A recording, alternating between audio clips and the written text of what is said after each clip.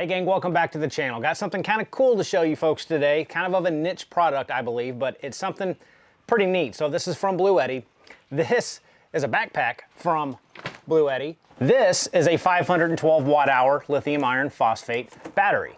Look how thin that thing is. So obviously, guys, you probably have seen some of these videos already, but this is paired with the backpack. There's a spot in this backpack that slides in the back, and I really think that Bluetti is gearing this more toward, and I hate to say this, content creators, YouTube people, I don't know, but people that actually go out and go camping, do these overlanding events that have a lot of camera gear, a lot of drones, a lot of microphones, a lot of lights they have to keep charged up, and most of those use DC power to charge up the battery. That's where this guy comes in perfect, and to team it up with your camera backpack that fits in behind it really does make it pretty user-friendly to keep everything all in one place. And there's even a spot to put your clothes in the front, and I'll show you that here in a little bit. But it's a very unique product. I don't know, I obviously don't think it is for everyone. I'm not gonna say that, but as of right now, the price on this is the big Handsfree 2. They have a smaller Handsfree 1 with a smaller power station and a smaller 45-liter backpack. I believe this is a 62-liter backpack, but they have the smaller Handsfree 1. But the Handsfree 2 right now, guys, is going for $399. That's a lot of money. There are power stations in the 500 watt hour lithium iron phosphate range that are more than $400. There are some decent camera backpacks that are around $250 to $300. So two of these together for $399 is really not bad. And the Handsfree 1 kit is even at a better price at $299, I believe. That's introductory pricing. It's gonna go up here probably in the next couple of months, but for right now, I think for the price, $399 for this and the backpack is a very good deal. Again, this is a very niche, very targeted audience, I think, that they're going after with these products. But I've had this for a couple of weeks, just trying to figure out how I would use it. I'm gonna use it on my main channel with all my camera gear because I take a bunch of stuff with me, and I actually kind of like it. I think it's pretty cool. Let's move into the backpack first because, frankly, I'm more impressed with the backpack than I am the power station because I've got a lot of camera backpacks. You will probably notice I did go ahead and take off. It's got 25,000 zipper pulls all over, but I took them off and just replaced them with some neon yellow paracord with some pulls on them because I had a hard time finding all the zippers because there's so many of them, and I like the blue and yellow color combination better anyway. So this might look a little different than other people's that you've seen, and that's why I just took them off myself. But again, I think it's around a 62 or 65 liter backpack. Pretty large backpack, okay? You've got your padded waist straps that go around your waist when you have this thing loaded down because it will get heavy. You add that plus other camera gear, it's gonna end up weighing a lot. Guys, I gotta say, for an actual just a backpack, this is I'm impressed with the backpack. It's got weather sealing all around every single zipper. It's not fully 100% waterproof, but having that rubber gasket really helps in terms of keeping some of the water out. You've got this front pocket. This is where I just keep all of the cords that came with the battery over there. Just for right now, I'm sure it'll find a different home. Lift up these buckles. You got a strap and another little flap in here.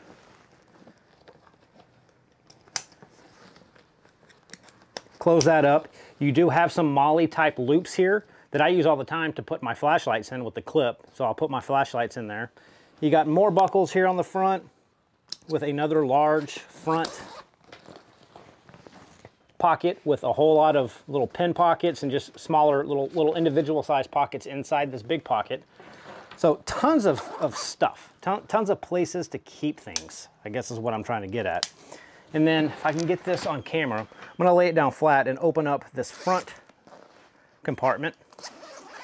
And this is going to be kind of where you put your clothes. So it's got this luggage kind of tie down strap if you want to put all your clothes. You've got zippered pockets on the back, zippered pockets here on the front. And this might not look like a lot because it's kind of thin. This thing expands. So you've got another zipper, hence why I had to kind of put these zipper pulls because they're hard to find all of them. Open this thing up and this thing expands almost 4 more inches. So you get a lot of room now in here to put some jeans, sweatshirts, underwear, socks, whatever. I don't know what you guys take, but it's actually now usable to store clothes. So you can put that on top. And then I put orange zipper pulls for the camera compartment so I can quickly realize if I'm just trying to get my camera equipment at night, which one that is. But we'll undo the camera part, I guess is the best way to put it. And this is a very large camera backpack. I carry 2 cameras, a GoPro, a drone, microphones, lights, all that good stuff. And when I was testing out what I had in my backpack to see what would all fit in this, it all fit, and I had 1 or 2 extra spots to kind of throw some more junk. I won't have a hard time finding a use for that, but these are all interchangeable. You can move them around, they're Velcro. Just a really padded, of course. One of the kind of problems I do see, and someone else noted this in one of their reviews, is that there's no pass-through, no way to actually plug in when you have the power station behind your backpack to run the power cord into this compartment to charge while you're on the go. You kind of have to have the wires out of the backpack and kind of zip up the wires over the cord. I don't like that. If they would have put some kind of pass-through cord, pass-through port in here to charge the batteries, that would have been perfect. Here on this side, you got a nice spot where you can put a laptop, very padded. Wouldn't worry at all about putting my expensive laptop in there. But that's where you're gonna keep all your camera equipment. And it even has a, I mean, I think it's kind of a gimmick, to be honest, but it does have a little lock if you want to put on your camera part. You can put your zipper pulls in here and lock it if you want. But the very last zipper is where you're going to put this power station. So it's got, this is really hard to get on camera, but I'm just going to kind of slide it in here.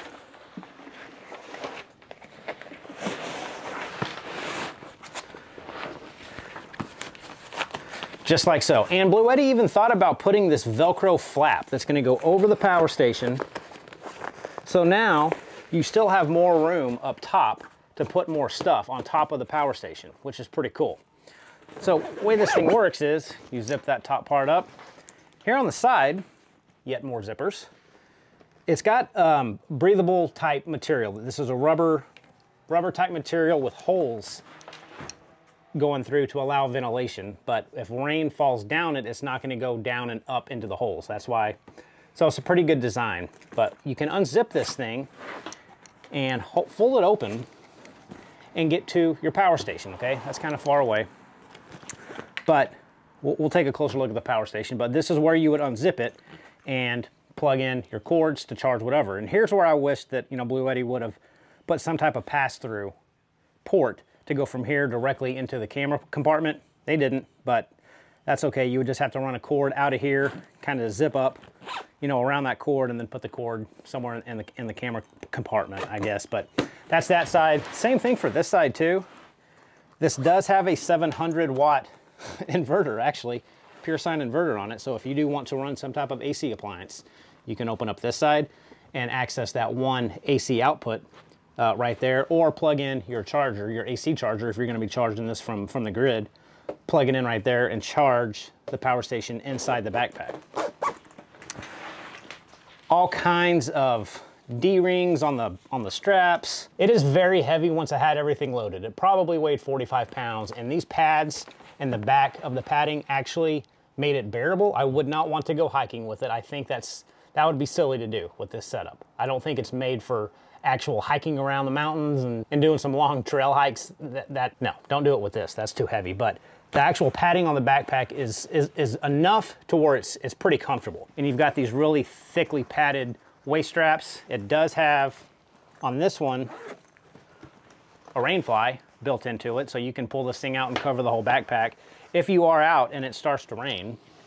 But I guess what I'm getting at, guys, is when Bluetti told me they had this and they were going to send the channel this thing, I immediately kind of assumed it was going to be a chintzy, cheesy backpack. We'll get to the power station here in a second, but the backpack itself, guys, is actually a really nice backpack. It kind of exceeded my expectations when they were telling me about this thing. I kind of thought it was just a weird idea. But now that I've had it here at the house, I've kind of tinkered with it. I'm trying to think of how I would use it.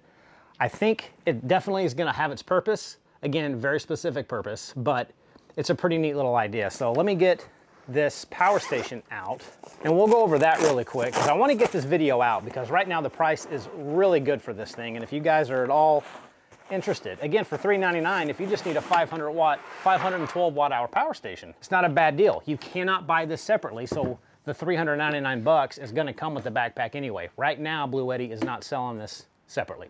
But here is the actual power station. Not too bad. 20 amp hours, 512 watt hours. You've got a 700 watt pure sine inverter on the back. Let's get in closer. So similar to all Bluettis, it's got the same Bluetti screen. You press and hold that middle power button, turn everything on. It is fully charged. If you want to charge something up with DC, you hit the DC. If you want to turn the AC inverter on, hit that AC button. I've got everything turned on now. Kind of a miss, again, on Bluetti's part. Since this mainly is what I would consider a DC charging device, give me more ports, give me more USB-Cs, get rid of these USB-As. I do actually use USB-A outputs for some of my really low power devices that can't take a whole lot of power. I like one of them, but I wish they would have given me more USB-Cs. That way I can charge my camera, my phone, my laptop, my drone batteries, my microphones all at once. But just having two 100 watt output USB-Cs kind of limits it. I think they could have put more USB ports on this, but you get two USB 100 watts and two USB-A 15 watt output ports here on the front. Then you've got your XT60 input here for your solar panels. This will take up to 350 watts.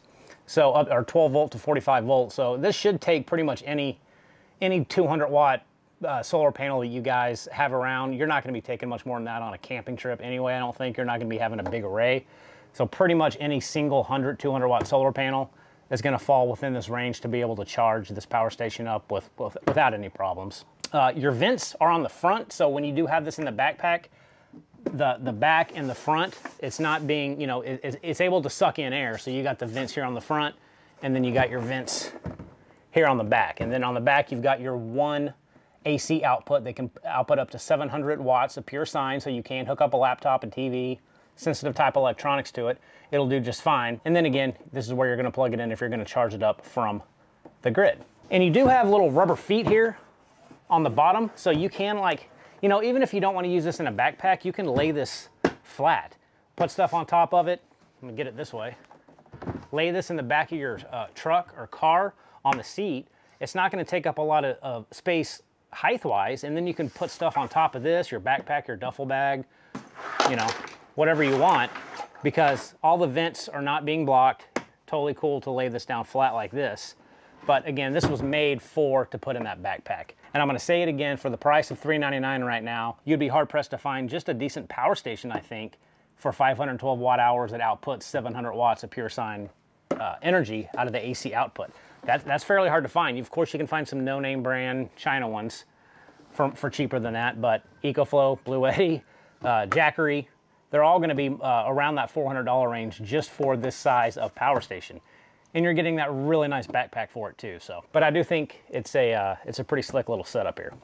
So gang, I didn't want to bore you with the whole technical teardown of this power station. There's going to be 1,000,001 videos of that out there. I just wanted to show you folks kind of what this thing is, what I think about it. I think it's a pretty cool setup. I think it's more geared again toward YouTube people, content creators, professional Instagrammers, whatever you want to call them, because we do carry a lot of camera gear and we're always needing to charge batteries. I don't think this is for someone that just wanting to go out camping for the weekend with their buddy. I don't think it's for that. And it's a Bluetti power station. They make great power stations. They're really the only ones that I use now, and that's by choice, not by any other means, but I do believe in Bluetti power stations. I think they're the best personally. We can agree to disagree on that all day long, but this is just what I've been using for about the past year, and they work great. And for the price, I just think, at least right now for this introductory price, I think it's kind of hard to beat. We could use some more DC outputs, and the last obvious flaw on this power station is there is no 12 volt outputs. That's a biggie.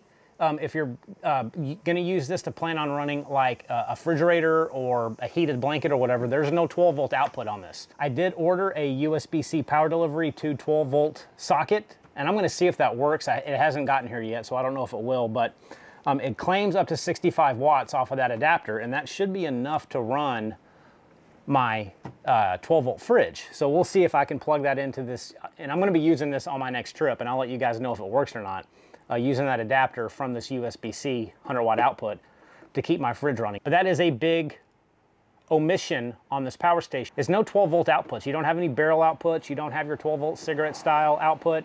You don't have anything. You just have the USB-A's. So keep that in mind. Don't get this thinking it's gonna run a fridge straight out the box as it is right now. I'm gonna test it to see if my adapter works and let you folks know, but right now, no 12 volt outputs, only USBs and the AC in the back. But minus those few little gripes, I think this is a great deal for the price. Have no idea what it's gonna be in a month or two, but guys, check it out. I will have a 5% discount on the Bluetti Amazon store for this model, and anything Bluetti for that matter if you get it off of Amazon. So check out the description and the link down below. And till next time, guys, we'll see you soon. I'll be using this next week on my main channel if you want to kind of watch the blunders and see how this works out on my main channel on my camping episodes. So gang, until next time, thanks for watching, and we'll see you soon.